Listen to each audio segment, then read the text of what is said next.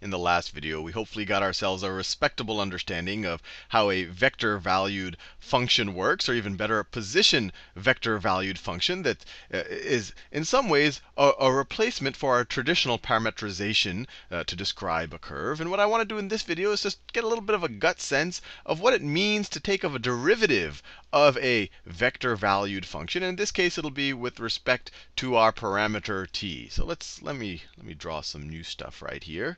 So let's say I have the vector-valued function r of t, and this is no different than what I did in the last video, x of t times unit vector I plus y of t times the unit vector j. If we're dealing in 3 dimensions, we'd add a z of t times k, but let's keep things relatively simple. And let's say that this describes a curve, and let's say the curve, let's say we're dealing with between t is between a and b, and this curve will look something like, let me do my best effort to draw the curve.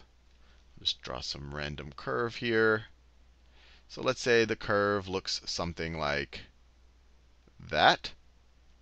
This is when t is equal to a, so it's going to go in this direction.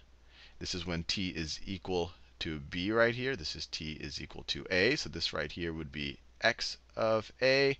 This right here is y of a. And similarly, this up here, this is x of b. And this over here is y of b. Now, we saw in the last video that the endpoints of these position vectors are what's describing this curve. So r of a, we saw in the last video, it describes that point right there. I don't want to review that too much. But what I want to do is think about what is the difference between 2 points. So let's say that we take some random point here. Let's say some random t here. Let's call that r of t. Let's say, well, actually, I'm going to do a different point just because I want to make it a little bit clearer. So let's say, I'm going to switch colors. Let's say that that right there is r of some t, some particular t right there. That is r of t. It's going to be, a plus something. So that's some particular t. And let's say that we want to figure out, and let's say we increase t by a little bit, by h. So let's say that r of t plus h, well, if we view the parameter t as time, we can kind of view we've moved in forward in time by some amount. So our little particle has moved a little bit. And let's say that we're over here. So that is that right there. In yellow is r of t plus h, just a slightly larger value for h. Now, one question we might ask ourselves is how quickly is r changing with respect to t? So the first thing we might want to say was, what's the difference between these two? If I were to take, and I want to visualize it. If I were to take r, the position vector, that we get by evaluating r at t plus h, and from that I were to subtract r of t. R of t. What do we get? Well, you might want to review some of your vector algebra, but we're essentially just going to get this vector. Let me do it in a nice vibrant color. We're going to get this vector right there that I'm doing in magenta. So that magenta vector right there is, let me do it. That magenta one right there is the vector r of t plus h minus r of t. And it should make sense, because when you add vectors, you go heads to tails. You could alternatively write this as r of t plus this character right here, plus r of t plus h minus r of t. When you add two vectors, you're adding, let me make it very clear, I'm adding this vector to this vector right here. You put the tail of the second vector at the head of the first. So this is the first vector, and then I put the tail of the second there.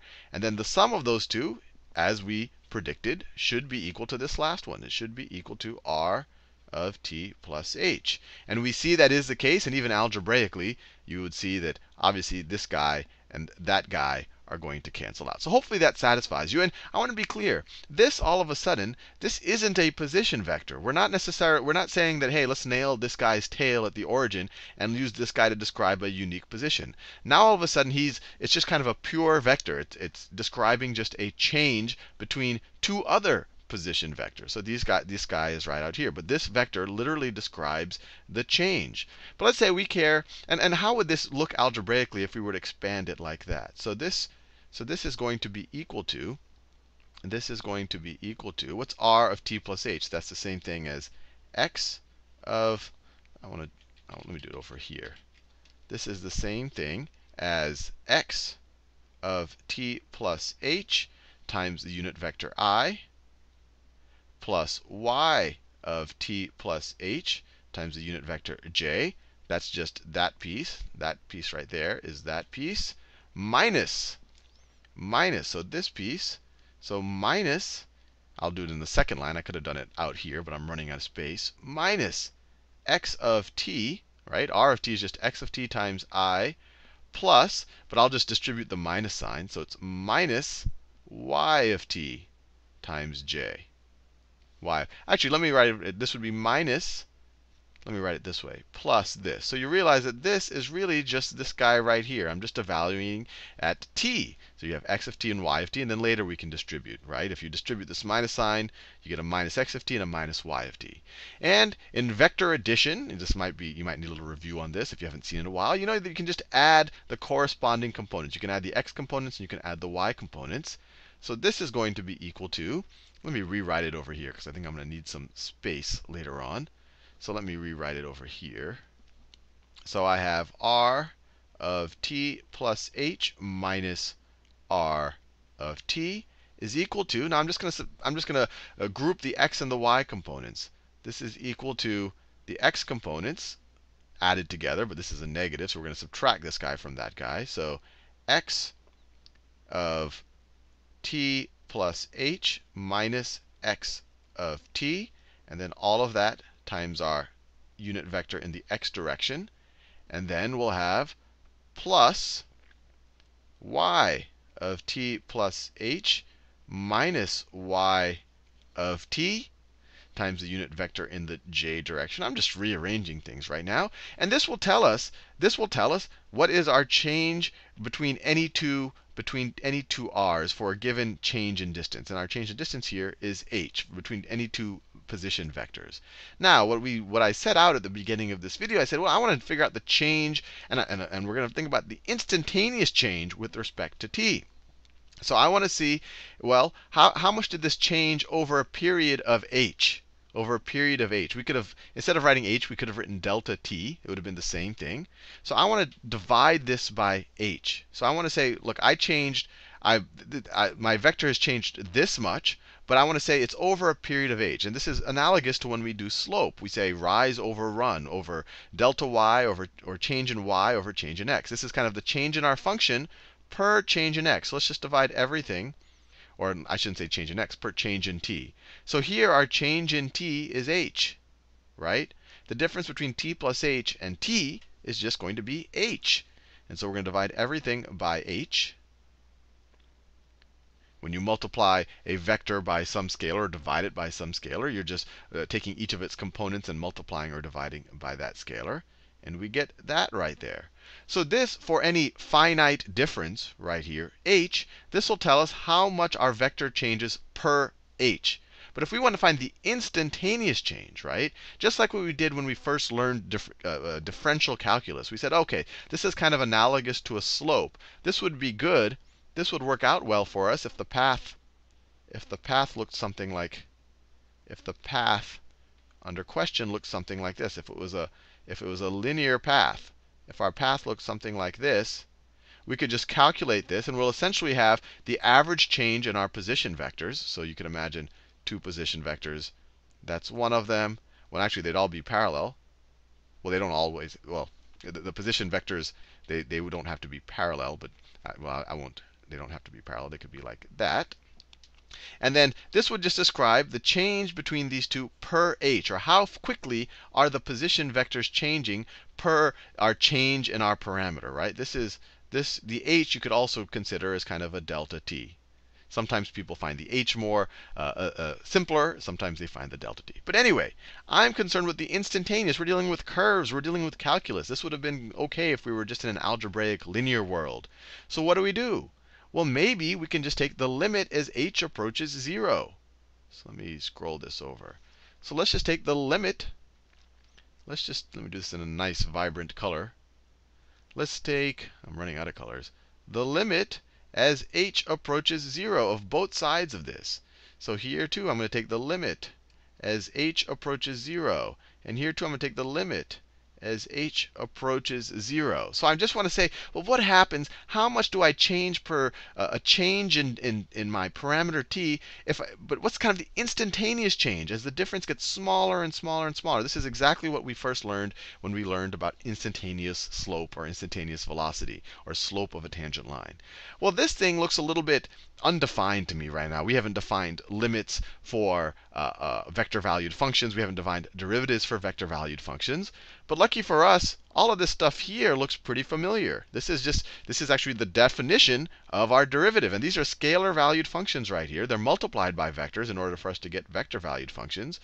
But this right here, by definition, this is the derivative. This is x prime of t. Or this is dx dt. This right here is y prime of t. Or we could write that as dy dt. So all of a sudden we can define, we can say, and I'm being a little hand wavy here, but I want to give you the intuition more than anything. We can say that the derivative, we can call this expression right here as the derivative of my vector valued function r with respect to t. Or we could call it dr dt. Notice I keep the vector signs there. This is this derivative, and all it's going to be equal to,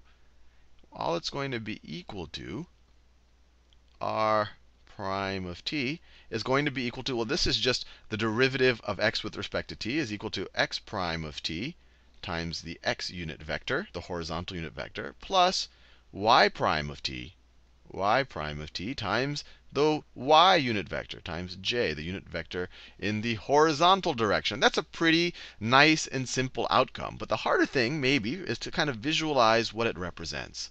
So if we think about what happens, let me draw a big graph just to get the visualization going in a healthy way. So let's say my curve looks something like this. That's my curve. And let's say that this is, we want to figure out the instantaneous change at this point right here. So that is r of t. And then if we take r of t plus h, we saw this already. T plus h might be something like right there.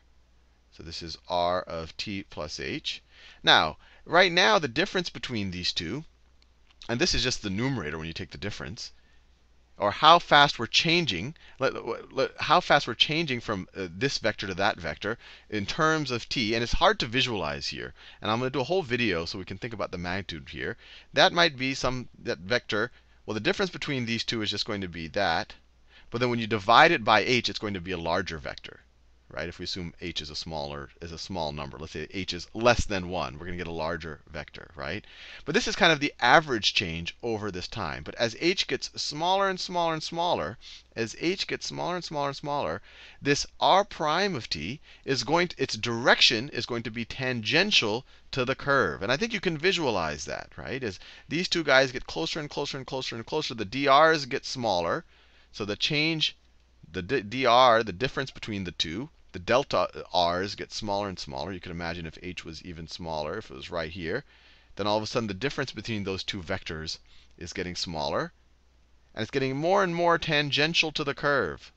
It's getting more and more tangential to the curve. But then we're also dividing by a smaller h. So the actual derivative, as the limit as h approaches 0, it might be, maybe it's even a bigger number there. And actually, the magnitude of this vector, it's a little hard to visualize. It's going to be dependent on our parametrization for the curve. It's not dependent on the shape of the curve. The direction of this vector is dependent on the shape of this curve. And the direction, this will be tangent to the curve. Or you could imagine that this vector is on the tangent line to the curve. The magnitude of it is a little bit harder to understand. I'll try to give you a little bit of intuition on that in the next video. But this is what I want you to understand right now, because we're going to be able to use this in the future when we do the line integral over vector valued functions.